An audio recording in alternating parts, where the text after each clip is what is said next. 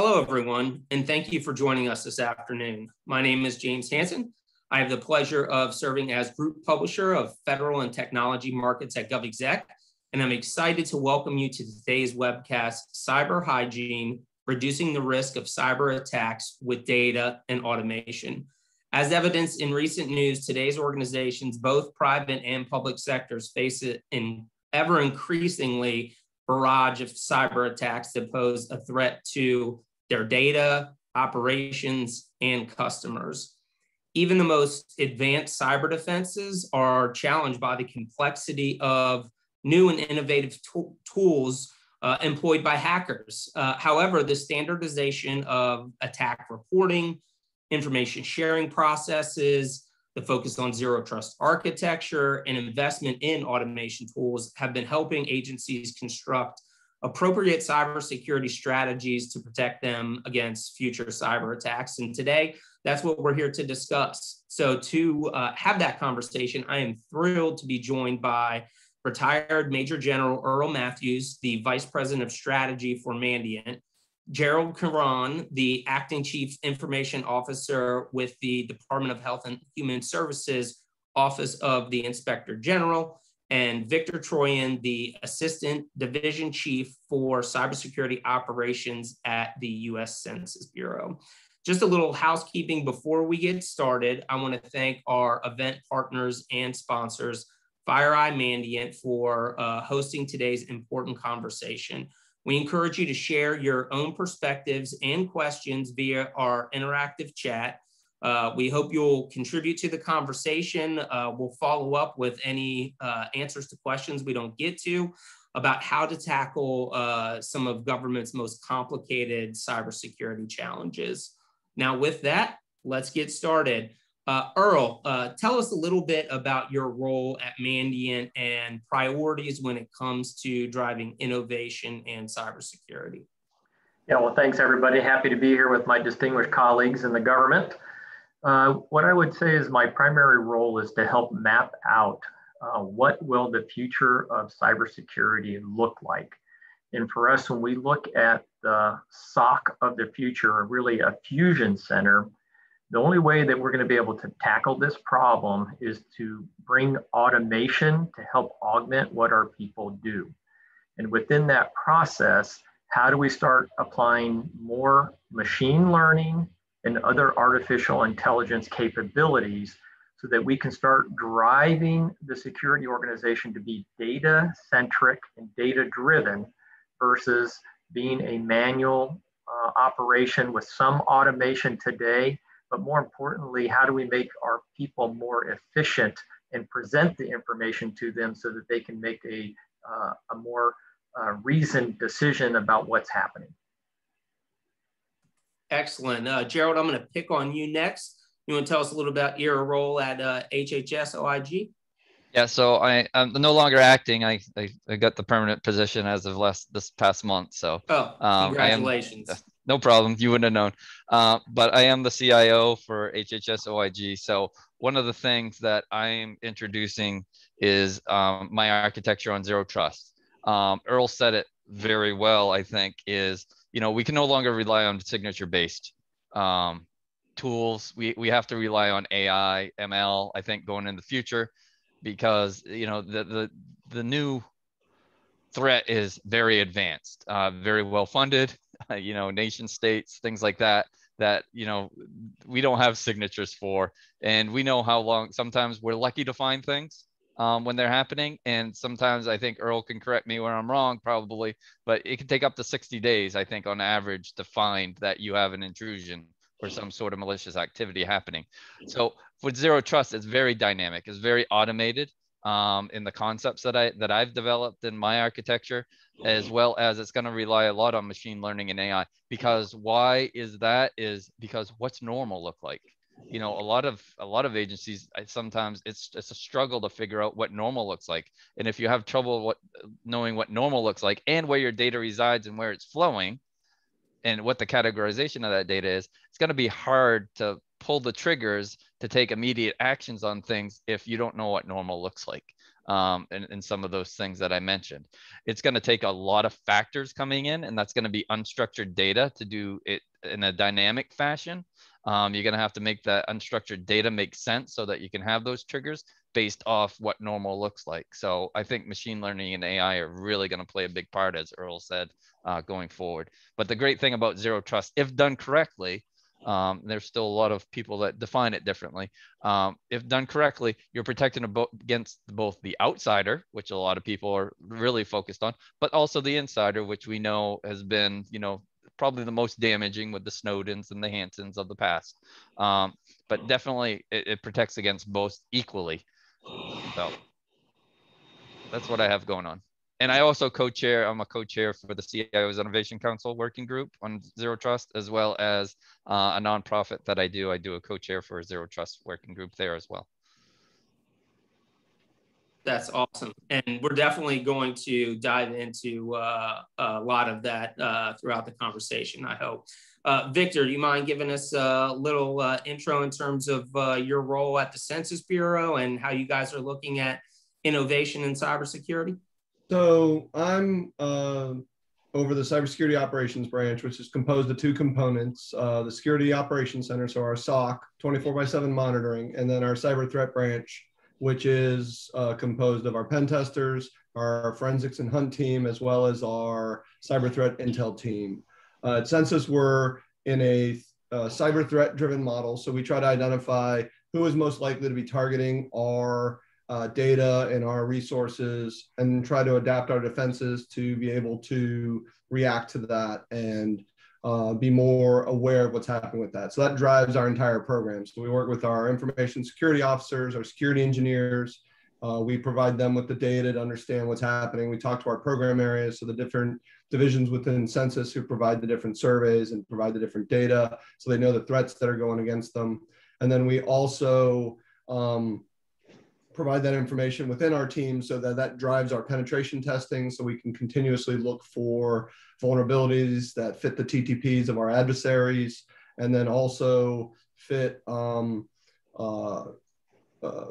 the adversaries are trying to, what data they're trying to get. And then that also drives our hunt operations, which they use that information to build their hypotheses on what they're looking for and what TTPs those actors are using.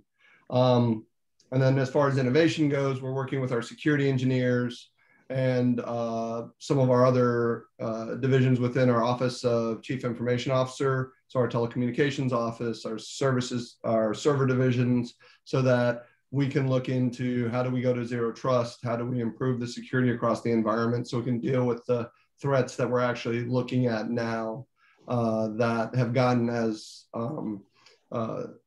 they've said so far, more advanced and more complex and harder to spot. That's fantastic. And I think that provides a really great baseline for the conversation. Let's start with the threat landscape. Cyber threats are constantly evolving, as we've certainly seen over the past 6 months. There's new attackers, there's new vulnerabilities, security risks that are arising every day.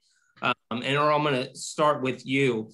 What is changing? It seems like there's so much happening. There's so many different attacks across different sectors, whether it be infrastructure or networks. What's changing, and what should government really be concerned about right now?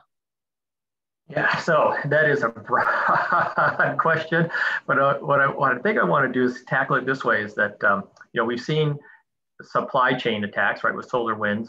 We've seen now continued ransomware attacks with Colonial and JBS. And so from a government standpoint, whole of government standpoint, our critical infrastructure is under significant attack, more than we've ever seen it before.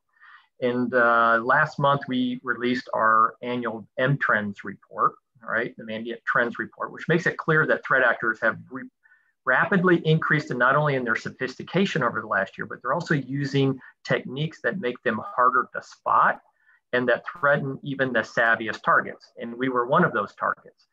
So for example, Nation-state actors are engaging in new reconnaissance techniques that have increased their chances of compromising a high-value target. Criminal groups are targeting businesses, right? They have moved their infrastructure to the cloud, so that way they can hide amongst legitimate services. And the attackers have developed new ways to scour the internet for systems vulnerable to ransomware. In addition to this, the attacks becoming more sophisticated. The threat actors are showing clear preferences now for certain techniques, with notable shifts towards credential harvesting and ransomware, as well as increasing their focus on the Internet of Things devices. So one of the things that we said in our M-Trends report is that these threat groups and malware families continue, much like past years. We see this mix of net new actors active with the traditional intrusion groups. And so last year we had identified over 652 what we call clusters of threat activity that raised the total number to over 2,000. So while we think it's important to note that the threat landscape is more diverse than any previous time based solely on the pure net new threat groups, we still also see these similar trends for malware families. More importantly, we continue to see groups blur their lines between public and private tools, and they're also varying their motivations and actions, in some cases attempting to look different, like a different threat activity. So the three common most cyber attack vectors this last year, and it'd be great to see if my colleagues are seeing this too, is of course the exploits. So those are about 29%. Phishing emails continue to be about 23%. And then stolen credentials, right, or even using brute force is about 19%. So in summary, what I would say is that we have more groups using a mix of public and private. And we even, for the first time, saw the Chinese using ransomware following the SolarWinds attack. And of course, it's not uncommon for North Korea, but it certainly was for the Chinese government to follow that with ransomware attacks that we normally associate with cyber criminals. So that's how I would summarize that. So throw it over, Gerald, are you guys seeing similar attack vectors? From what I pay attention to, yeah. I mean, a lot of it comes down to bad admin hygiene sometimes, especially if you're a big agency and you have a very distributed model. It's just bad admin hygiene. We know, simple passwords that are easily brute forced, as Earl mentioned. We had that with another product around the same time as SolarWinds that was found, but I think it got kind of buried because SolarWinds was so prevalent. But I think one of the things, and this is Jerry going on his opinion, is that as a government, or as we're kind of been doing over the years in our security, we've been focusing on compliance. There's the FISMA 853 controls, and it will say you must provide authentication for your system. Okay, I can use username and password to provide authentication. Check, I'm compliant. We know that's not effective though. So I think we got to shift more to an effectiveness, and I think the new executive order helps push it that way. I think especially with doing zero trust, but we got to know how to measure effectiveness, because I can be compliant, but that doesn't mean I'm being effective. So I think we have to push, and I get on my soapbox all the time with whomever I can listen and say, we got to push towards effectiveness, because I've seen the game played where, hey, as long as I can check that box, I'm good. I got the OIGs or the auditors or whomever off my back, and I've satisfied it. I'm compliant. But I think we need more blue teaming. I think we need more red teaming. And I think blue teaming helps find weaknesses. Red teaming will break in and tell you how they broke in. But blue teaming will help continually find your weaknesses and your effectiveness. So how can we better keep doing that? I think that would be very helpful going forward. Victor, so building off that, and Gerald mentioned something that kind of brings us all the way back to today's conversation around cyber hygiene. How do you define cyber hygiene? How do you know whether your cyber hygiene is simply checking the compliance box or actually driving towards effective cybersecurity practices? So I guess I would define cyber hygiene as your overall cybersecurity program and the way it's implemented. So we know with everyone in our groups, we rely on IT. Everything is critical related to IT, but IT is constantly at risk and has vulnerabilities. Even if you patch tomorrow, a 0-day could come out of those type items. So the basic cyber hygiene is making sure that you're patched against those vulnerabilities, your systems are locked down, but you have to go beyond that. So when you're doing, Gerald kind of mentioned it, when you talk about compliance, it's a checkbox sometimes where people just, they check that we've implemented this piece, but you can use penetration testing teams to actually go in and test whether the controls are effective, to actually accomplish the goals of the specific controls, or does the setting actually do what it's supposed to do? You can have, like for us, we have our cyber threat intel team that's constantly looking to find out what new exploits are out there, what 0 days are being run, are we vulnerable to that, so that our team can quickly go and identify, is that exploit being used against us? Are our systems vulnerable to it? Do we see any traffic that kind of aligns to that? So it's a quick way to be proactive, and once you identify, move in that direction to make sure you're more secure. But with IT systems, it's constantly going to change. A system, you can put in a new patch and you open 2 other holes. So you have to constantly be aware of that. And then you got to figure out how can we also improve and automate. Earl talked a little bit about automating your responses so that your incident response is quicker, your identification and of attacks is quicker, so that you can see when the activity goes in that direction. So it's getting to the point where you're adapting to the attacks quickly through automation to quickly identify them and be able to react. I think FireEye put it out a long time ago in one of their MIRCons, where they talked about none of the attackers look at a system to say if it's compliant. That's nothing they look at. No one goes, oh, this system's compliant, I'm not going to attack it. They go in and do it, and it comes down to how resilient are you? How quickly can you respond and recover from an attack? You still do the compliance. It's a requirement. There are aspects of it that are important. However, you need to be able to do it in a way that you can actually validate that it's working. And like Gerald said, blue teaming is good, red teaming is good, purple teaming is really good. Get your penetration testers together with your SOC, so when they're running the exploits, acting like the adversary, you can actually see if your rules are firing the way they should. Is your SOC responding to what they should? Do the administrators of the systems see what's happening, so that you can quickly identify that? And as you can do it, sometimes you start off where they're working together to train them and do that activity, and then other times you do it sort of kind of like the red team, where you don't let them know the activity is going, but someone knows and they're watching to see the activity that happens. Does someone react to it? And that way you have a more proactive, more functional security related to it. Yes, I'd like to pile on to that, to that part, right? So I think you have it exactly right. When we look at, hey, how do you know if I have good hygiene or not? It's really predicated on those assessments that you described, right? Whether they're the red teams, pen tests, hunt teams, or even internal and external audits. And what we have to get to then is, how do we take the output of that and then put it into an automated capability that continues and continuously assesses my environment? Because really, at the end of the day, we want the red teams and those hunt teams to bring their A game to the A problem.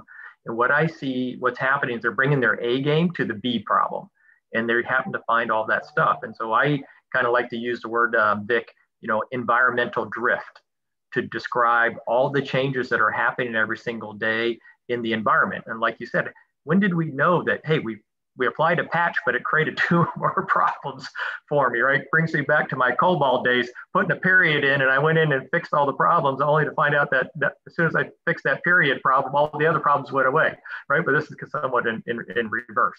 So I think, you guys have it, exactly right, is how do we get ourselves to be a more mature organization and reduce our cyber hygiene problem, which I have always professed is about 85% of what we deal with every day.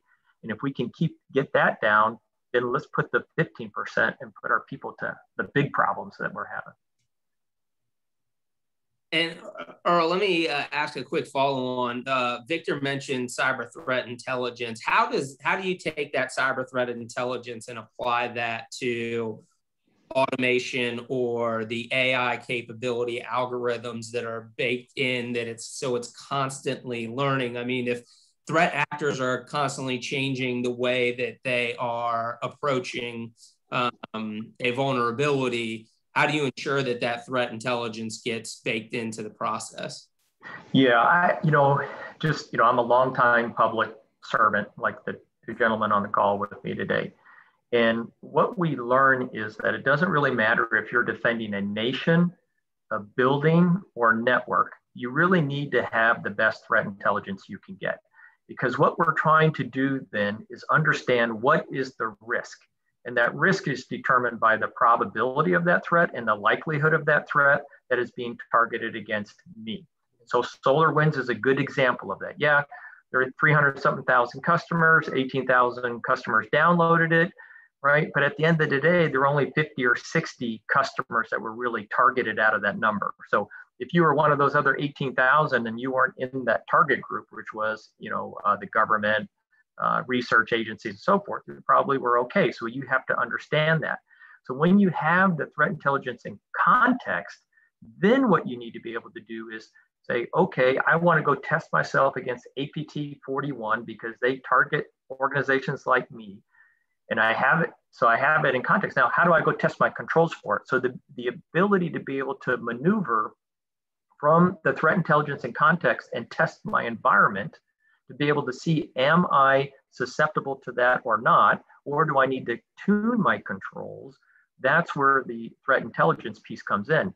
And one important piece that I would add on to this is that it's great if you can get that data, but if you're not using, or emulating the enemy, tactic, techniques, and procedures, meaning emulate, not simulate, because there's a difference, and you're not using the actual real binaries to do that testing, you're really not going to help yourself, because as we add in more machine learning, as we've talked about, or other artificial intelligence capabilities, all those things would be learning the wrong behaviors if you use neutered malware or simulated malware in order to do your testing controls. So that's how I tie together the threat intelligence, is really to operationalize it so I can test my environment. That's great. I want to shift gears a little bit. Gerald, I'll go to you, just given your efforts in zero trust, because I think that plays a direct impact. With the workforce now often accessing critical systems remotely, how has that impacted security? What new challenges have arisen or accelerated the threat environment? First and foremost, because of the remote telework that we've done this past year, we've accepted a different risk tolerance than we have before, most definitely. One of the things is what we had maybe on a 2-year roadmap for doing remote type work, we did within months. So we had to accept a lot of risk, and we tried to do so smartly as possible. And this is, of course, for my last agency, because I've just been here a little while. But in my last position, was primarily responsible for a lot of the infrastructure and a lot of the implementation of some security. So therefore, we had to assess some risk. So what controls do we put in place? What mitigations do we put in place? Proxies, things like that. So looking forward, TIC 3.0 is awesome. And I think it lends itself to zero trust, being that non-prescriptive, as it was before with the previous versions, given some flexibility. I can get the same security telemetry possibly without having to boomerang back to my on-premises network, and I can go send my users straight to the cloud rather than having that boomerang effect just to go out through a TIC, established TIC. And, I can do it as a service. I can do it in various different ways, but still get that same security telemetry I need, and make those decisions. I think when we talk about zero trust, a lot of people talk about it, and I hate to say this, but a lot of people, identity. And it's like, no, it's a lot more than that. First of all, yeah, okay, if you're coming from the identity aspect, it is about is in, let's say, James, you get compromised, right? Your identity compromised, brute force because you're using password 1234, or and what is the cybersecurity guy's gonna say? I'm sure Victor's folks are gonna say, all right, what did he have access to, and is there exfil? So what does it come to? It's talking about the data. That's what we're trying to protect. That's our gold. That's what we all live on nowadays with the IT systems, is it's providing us data. All data is not created equal. So do we properly categorize our data? Do we know where our data resides? And do we know where our data is flowing? Because a lot of people talk about a user accessing data. That's very static. But data is always system to system triggered too, being shared. So can I understand where that's flowing? Is it flowing where it normally is supposed to do? And I think that's where, again, AI and ML are going to come in and help you baseline that. Because at the end of the day, I need to know, is my data protected? I'm going to protect my crown jewels better than I'm going to protect my bologna sandwich. I'm going to move my, protections closer around those crown jewels. Also, authentication is done in a very linear fashion nowadays. It's like going to the movie theater. They take my ticket in the lobby. They don't check it at the movie doors and the multiplex. I can walk into any movie. I need them at the ticket takers at the doors, and I need the usher coming in constantly and checking, am I in the right movie? Am I supposed to be there? Or am I in the wrong movie? And remove me if I'm not, or make me upgrade my ticket otherwise. So I think that's some of the things that I'm looking at. We do this peanut butter spread approach, what I call it nowadays, where we try to protect everything equally. But all things aren't created equal, right? We know a big organization getting 100% patch status is a pretty difficult task at times. There's agent problems or not.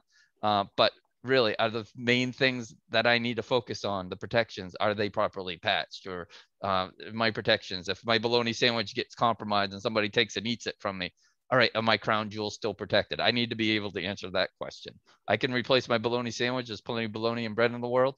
But as long as it doesn't escalate to get to my crown jewels, fine. And we got to get away from that soft outer, the Tootsie Roll Pop, the hard outer shell with the soft gooey center, because we only know it takes three licks to get to the center of a Tootsie Roll Pop, and we don't want that to happen. Oh, I think that's all. Those are great analogies. Victor, I want to turn to you, kind of the same question. You guys just went through the most recent sensors, which, I mean, if you think about data and the collection of data, and you had a ton of people in the field that are accessing systems, how has that, as well as, just generally, other operators working remotely, how has that impacted your cyber hygiene?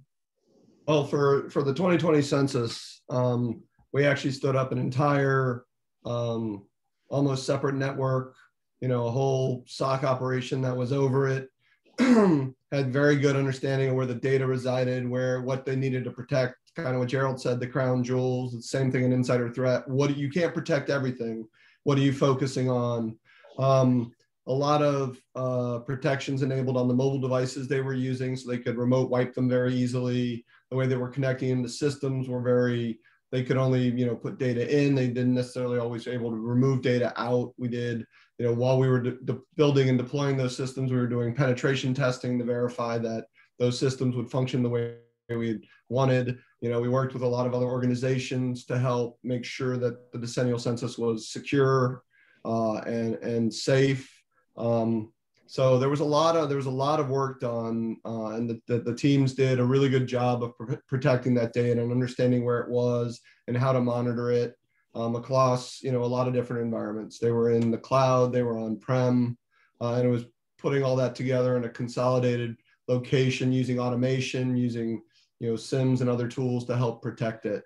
As far as now with the remote workforce, I mean, we were lucky that we already had a fairly remote workforce, but going to 100% remote for the time period we had was an upscale. So it was kind of learning how to adapt to the environment, understanding, the threat actors are constantly changing. We've got some really good threat actors out there who know what they're doing. They're constantly changing to adjust to the environment. So you have to have your setup so that you can adjust as well, so that you're able to do everything you need to do from a monitoring standpoint and a security standpoint from remote. So you still have all the data you need, so you can identify those adversaries when they're doing their actions and they're trying to get into your networks. Trying to think. Yeah, I guess that's kind of the main items. I don't want to go too far down in the weeds. I just wanted to say one thing. So yeah, please we always talk about, you know, the bad guy, the malicious actor and stuff, but we also see that, you know, it's been my experience, we also see we put security in place, which is great, you know, from the security aspect. And, you know, I come from the operations side of things, you're right. So I had that balance, right? I had the balance of security and the users. So we know the users, if you put too much security in front of them, what are they going to do? They're going to find ways to circumvent, because they're not trying to be malicious. They're just trying to get a mission done. So we do got to keep that balance and understanding what their requirements and their needs are so they can complete their mission. If we make it too hard for them, not trying to be intentionally malicious, but they're going to find different ways to get their job done, whether it be, you know, emailing their work document to their personal so they can actually work on it and then sending it back, kind of thing. You know, so we have to keep, when we do the security, we have to keep in mind, we have a user base that we have to be attentive to. And, you know, if we degrade performance or make it too hard, they're going to try to find ways to get their job done. Rightfully so, not to blame them, but they're not necessarily malicious people. So it's not always a malicious actor that we're trying to prevent. We're just trying to prevent that the mistake people and the people that are just trying to get their stuff done and trying to find ways to do it to get around the security. So I just wanted to add that. Yeah, and I'd like to pile on here, James, if it's okay, on some of this, because I agree 100% with Gerald there, right? So we cannot ever forget, you know, what it is that we're doing and who it is that we're doing it for. And at the end of the day, we've got to get a mission done. And having been a CIO myself, right, of the largest multimodal transportation company in the world, the U.S. Transportation Command, even I, right, would sacrifice security at times in order to get the mission done, and then security will catch up. No different than the work from home, right? So a lot of organizations had to take risk when we started doing the work from home due to COVID, but we've got to quickly come back to this, and I think we're going to talk about culture later. But then what I wanted to follow up on Gerald's comment here about zero trust. And yes, it's the latest buzzword in security, but it's really kind of important, really an imperative to understand what zero trust is and what it isn't. And for me, zero trust is really a strategic initiative that helps us prevent successful data breaches by eliminating the concept of trust from an organization's network architecture.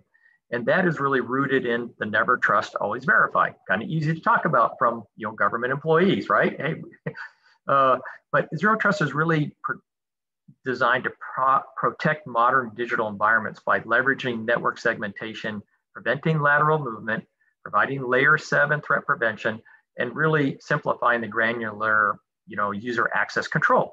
Nothing is different than the three of us that we've grown up in this business to be able to go do for normal IT systems. But what we're seeing now, due to the magnitude of the breaches, is we've got to take a step back, and we've really got to figure out how is it that we're going to assess, right? So it's a model. It embeds comprehensive security monitoring and validation, which we've talked about, and it's data-centric security, which is the most important thing. But we have to start putting together more restrictions as someone gets farther and farther away from the core when they're trying to access an organization's or company data. And so at the end of the day, we're going to go back to 101. What do organizations need to do? Re-examine and all their default access controls. A lot of heavy lifting. Leverage a variety of preventative techniques. RBAC, ABAC from identity standpoint. Enabling real-time monitoring, right? Again, we talk about through automation, and really start taking a look at what are all those interfaces on the data plane in which applications and data talk to themselves. And so just my final vignette on that, when we were doing the early DevOps out at U.S. Transportation Command, in the 2009-10 timeframe, what we found was we didn't know where the authoritative source was of our data that all the apps we're trying to interface with. And so that takes a lot of nug work. And again, so kind of supporting Victor and Gerald's comments is you really got to understand the data, the sensitivity of the data, and where's it coming from and where's it going to. So using that as an example, how do agencies manage the complexity of the IT environment? Meaning, a lot of agencies, Gerald and Victor, and I'll go to both of you first, is, there's a lot of tools that are being thrown at the problem, right? And zero trust, I think one of those, in that, like, it's a journey that is ongoing, just like IT modernization. It's technology is advancing at rapid speeds, and our adversaries are using those same technological advancements to try and penetrate our environments. But how do you manage all of the different security tools? Like, how do you know what to achieve a lot of what Earl was talking about? How do you manage, like, identifying what the right tools to focus on? If ultimately, if the data is the crown jewel, like, you can protect it a lot of different ways. How do you manage just the complexity of that, and ensuring that you're not just adding tools for the sake of adding tools, that you're, to your point earlier, Gerald, being effective in your cybersecurity measures and environment? So you have to excuse me. I'm wiping a little tears from my eyes because what Earl said was just beautiful. The way he described zero trust, and I so much agree with it. So can you tell my boss that? I'm so happy. I'm so happy. My heart skipped a beat. You made my day. Yeah. So I did go into explaining what I meant by zero trust, but Earl put it together beautifully. So I appreciate that. So what I think, and Earl said it is, it's an architecture. We're no longer doing these stovepipes. It's not the network people looking at their tools. It's not the security people just looking at their tools. It's not the identity people just looking at their tools. The Active Directory people looking at their tools. The SCCM people checking to see if patches are done.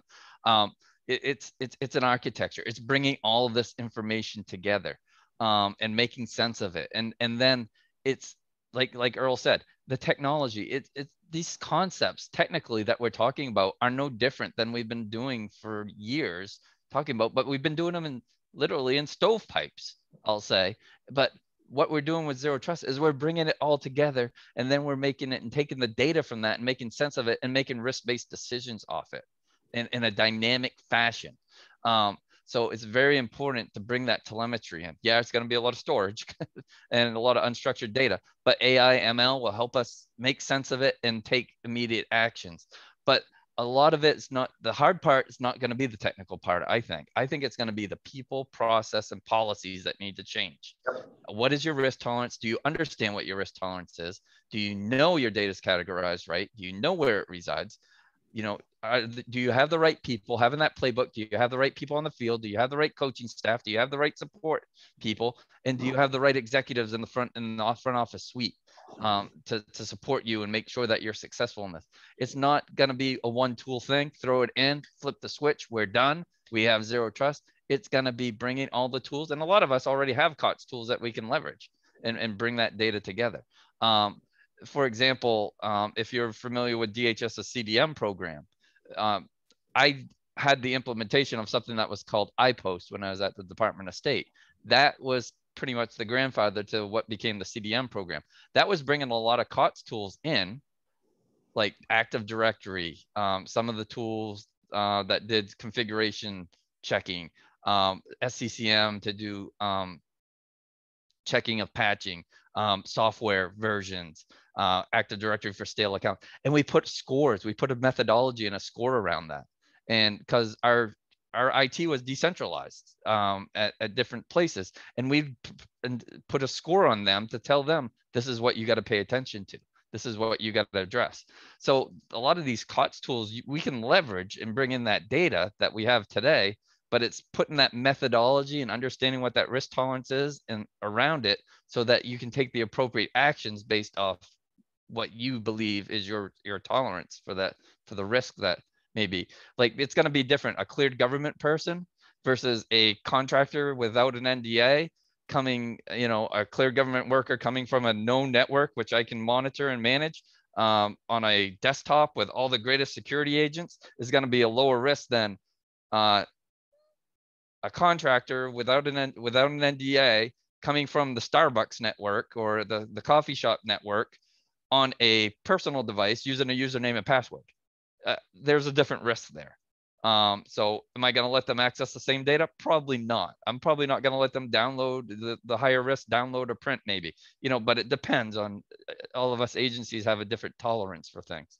So I'll leave it at that.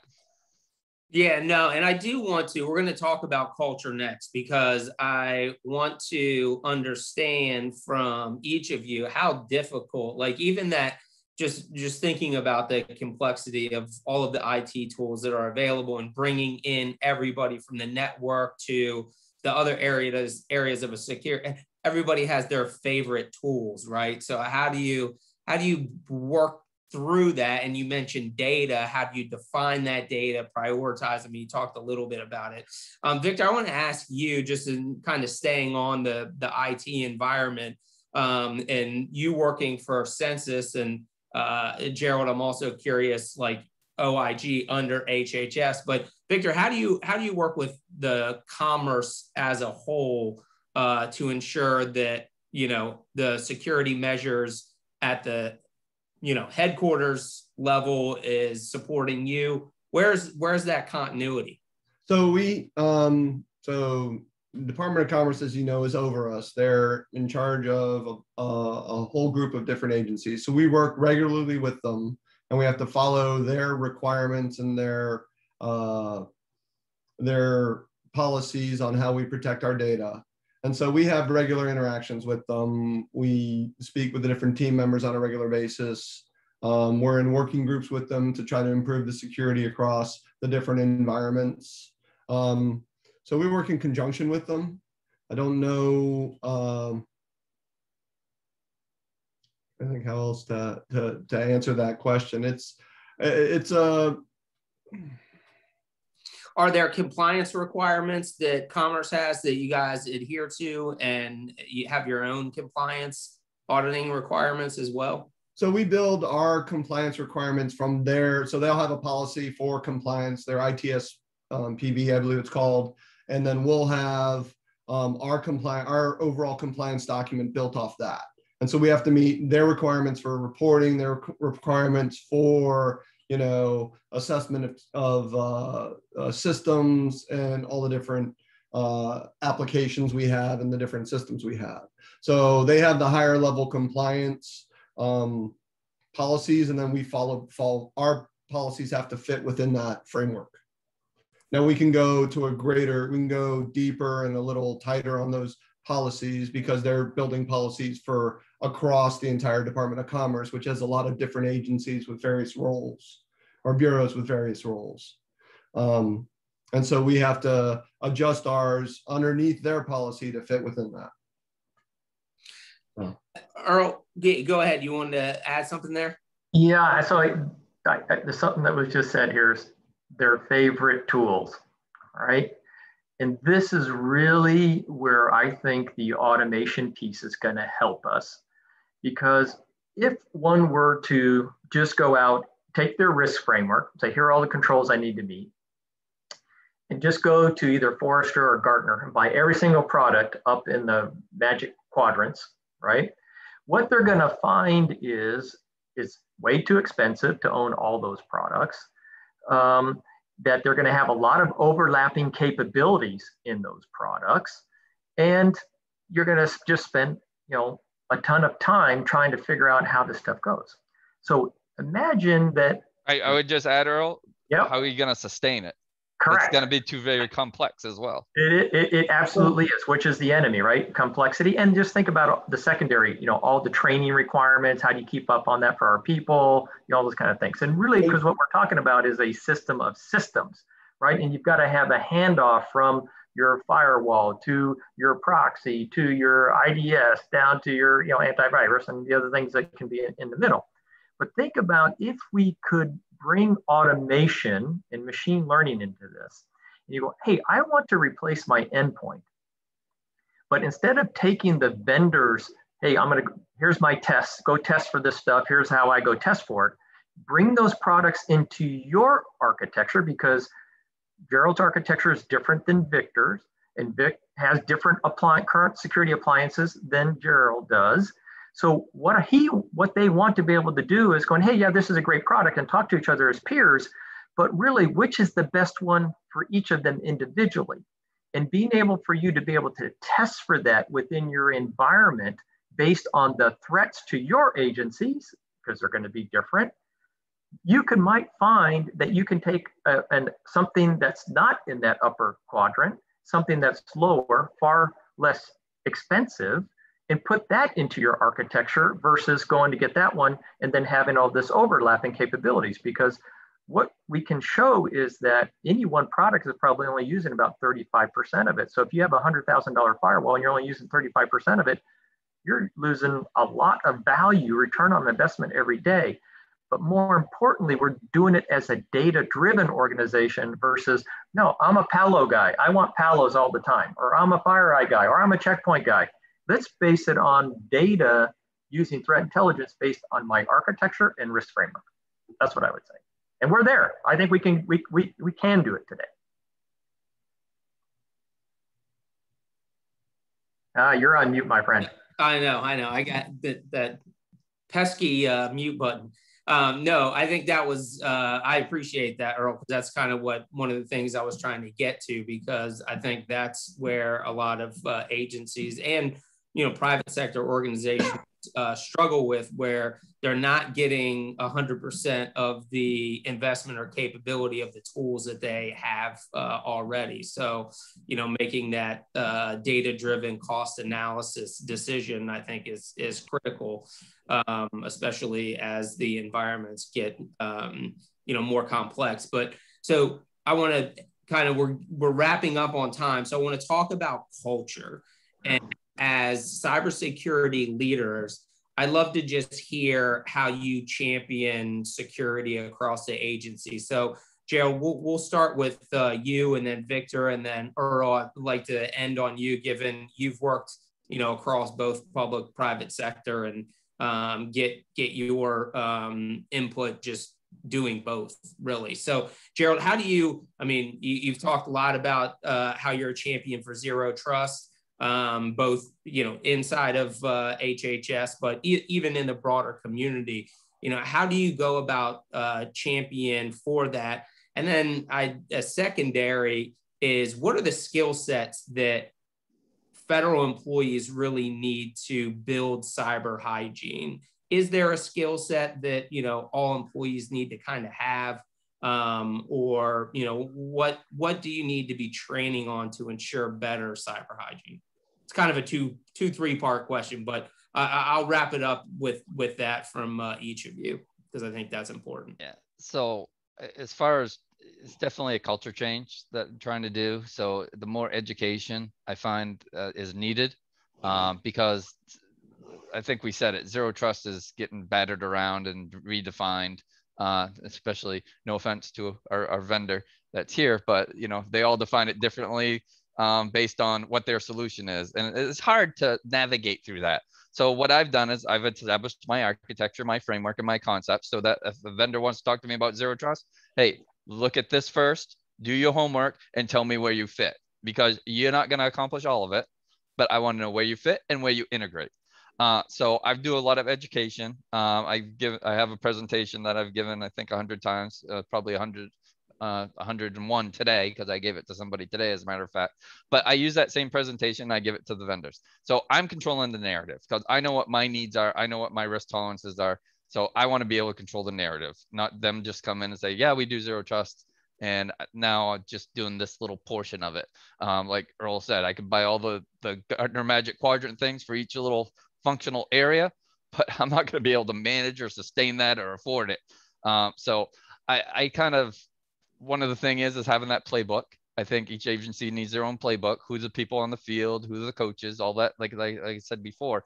And then do an inventory. What projects do you have that contribute themselves to zero trust? Inventory those, prioritize those. What investments do I already have that can contribute to that? What gaps do they fill? can I projectize that to use that for my zero trust, and have that playbook and get that strategy put together. And it's a journey. It's not an overnight thing. I'm not going to get it done this fiscal year. Probably not going to get it done next fiscal year. It's going to be ever changing. I do know that maturity models for where you are within your zero trust architecture are being worked on. So those may help agencies, definitely. So that might be coming to help agencies understand where their maturity is in certain areas of zero trust. But it's a program. It's not a project. It's, there's the network portion, there's the identity portion, there's, the data analytics portion. Those aren't the same people. You got to bring all these people together, develop this architecture, and you're really prioritizing and projectizing within that. So I think you need like a program management officer to make sure that everybody's playing, and this is the architecture, and everybody's going to fit, so that when we're building the bridge from both sides of the river, it is going to meet in the middle at the end of the day, and eliminate those stovepipes. When it comes to skills, the skills are starting to blur, where the operators and engineers are blending a little bit with the security, because you want to bake security in. So I think you got to be, have that good balance. Unlike a Victor shop where it's strictly a SOC and they're doing straight cyber. But when it comes to the engineering and the implementation of these things, it is an integration effort. So I think you need a good balance of engineering, implementers, as well as understanding the cybersecurity aspects. And like I said before, I'm focusing on effectiveness. I want to be effective. I'll let compliance fall in place where it may, but I'm trying to bake things in. Anything modernization, I'm taking advantage of. Let's apply zero trust to it. So that's the way I'm approaching it. The skill set is a tough one, because, is it the monitoring people are we talking about? Is it the threat analysis people? I'm focusing on the implementation and actually implementing it. So I think I need that balance of good engineers that truly understand zero trust and cybersecurity in their specific areas that we may be doing the multiple projects. So. No, that's great. I appreciate that, Gerald. And thank you for your service and participating today. Victor, how are you champion cybersecurity within Census and broader commerce? So as an example, earlier today, we had our quarterly information security meeting where we bring in all different personnel from all across the organization into a meeting, and we brief them on a lot of the different items that we're working on. So one item, we have a regular cyber threat brief, so they know the threats that are currently out there, whether it's from a generic perspective that all users are going to see even in their normal life, or from a deeper perspective, what we see targeting the census. We like this today's one, we went over our pen testing program and how it can be used and implemented to support the program areas. And then on top of that, our teams do monthly phishing exercises to help train the users to quickly identify those. And those are built off cyber threat models, where what are we seeing actively coming in? So we can actually use real life models to show them what's happening. And then our teams do tabletop exercises with the program areas. It's not just the SOC and our threat hunters doing it. It's including their ISSOs, it's including the system administrators, it's including the government leads over those areas. So they're involved in a whole tabletop simulating an exercise so they see what's going on. Beyond that, we do regular cyber threat briefs to different areas. We'll tailor it specifically to the program area. So we have an economics division that covers the economic census and other things like that. So we'll provide them a brief specifically for their areas and threats we feel are going to be more tailored to there. So we give them a lot of information so they can see what the threats are. When it comes to personnel, I mean, it's kind of a couple of things. I agree with Gerald that in the, my side doesn't do as much of the security engineering. We have an entire group within OIS that does that. And it's got to be built in from the get-go. You need people who have operational experience as well as the security experience, because it's easy to make a secure box that no one can use. I can lock it in a room, unplug it, it's secure, but it's not going to be functional. I can make you have to type in a 77-character password every single time and no one's going to use it. They're going to figure out ways around it. So you've got to have those people who have the knowledge, who can work in there. And there are a lot of complexities when you have an environment that is in the cloud, on-prem, different connections on how they're going through, they have to have that understanding, the technical knowledge. And currently we have a serious cybersecurity personnel deficit. I forget the numbers of how few people there are out there that are currently doing cybersecurity. And then you also have to look at it from the perspective of the new users who are coming into your environment. You want to train them. You want to make sure they understand the threats and who's trying to get to them and how they'll do it, where they're going to learn, and they're going to be, even if they fall for it, and people will do it, you don't have enough coffee in the morning, you make an error, but they'll report it and they won't be embarrassed about it. Let us know. The sooner we know, we can react, we can do something about it. So it's giving them that whole ballpark. And when we were on-prem, we'd have, different events. We'd have a security day, we'd have an innovation day, and we would do briefings and presentations during that to explain to users how to protect themselves. Whether not only at the Census Bureau, but at home, especially these days, you use a virtual desktop environment. So you're logging in from your home computer to it. Other organizations are doing bring your own, device, which is a whole nother level of security. So it's really educating those users so they know how to do it. Because as Gerald said, the user can be a threat just because they're trying to get their job done. They're going to upload the document to, Gmail. You save it as a draft. It doesn't have a limitation on size. You have to mail it to yourself, and then you download it. Do you have the tools to see that? So you can educate them on why not to do that, and why not to use. There's cloud services out there that they can sign up for free and put information. And do you want your data to go there? Yeah, no, I think those are all incredibly helpful tips. And Victor, again, thank you for participating today and your service. Earl, you mind wrapping us up? And, what are you seeing in terms of just evangelizing cyber hygiene and what you and Mandiant are doing to support the customers? Yeah, and thank you, James. And before we get there, though, I do have one thing to say on culture, which is, for me, it's always about accountability. Accountability has to start at the agency head, and then each business or mission owner has to have accountability for the systems that are required for them to do their job or their mission. And I think in far too much, the risk has been delegated to the security people, right, or the CIO, and it's not their job to take that risk or determine the risk. Our jobs as professionals is to explain the risk back, and does leadership want to take the risk, yes or no? And if they say yes, and there is a breach, it's not the security or the CIO's problem, it's the agency head who agreed to take that risk. And I think that's how you fundamentally change the culture. And then the second part of the culture, what I would say from the operational level in security, is that we should start being held accountable for producing the data that shows us what is the effectiveness of our controls. Are we getting better or worse over time? How much money are we spending, and are we getting the return on investment out of the tools that we have? Can you show me the data, right? And I think far too long, and there's a whole list of other questions from an accountability standpoint, but we should be able to start producing metrics like HR and finance and get away from this, oh, no, it's the black box, don't worry, we got it, it's hard, it's complicated, kind of thing. I think we need to be held accountable as operators to be able to show that spend. So from a FireEye Mandiant standpoint, what I would say is that I am so proud to be led by Kevin Mandiant in a company in which we were victims of a cyber attack. And I think we showed everybody what it means to quickly assess what happened and then quickly be able to bring that out into the open, whether we were required to or not. And we were not required to do that.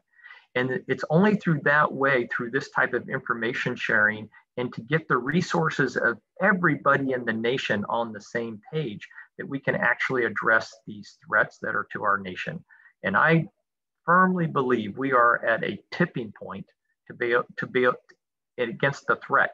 And since about 2004, I've been saying, and 2025 is not very far away, that unless we start bringing automation to this game, we're going to have the first bot versus bot, offense and defense. This is well beyond a DDoS type of attack. If we don't bring that level of automation soonest and get it in place, we are going to be in trouble.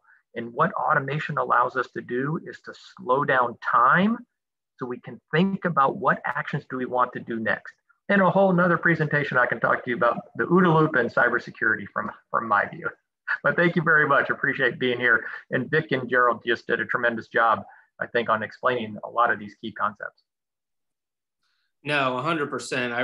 I mean, certainly I'm like an inch deep and a mile wide, and I think you guys have been able to really help me better understand what is required for a good cyber hygiene, the difference between, you know, compliance and effectiveness. And I think we're, you know, based on the work that you guys are doing and your service, we're definitely getting there. So again, I just want to thank everybody for tuning in to Cyber Hygiene, reducing the risk of cyber attacks with data and automation, and thank each of you for participating. Of course, thanks to our sponsor, FireEye Mandiant. This event wouldn't be possible without your support. And we have recorded today's session, so keep an eye out for an email. We want you to share this with your colleagues. And for Government Executive, I'm James Hansen. Enjoy the rest of your day.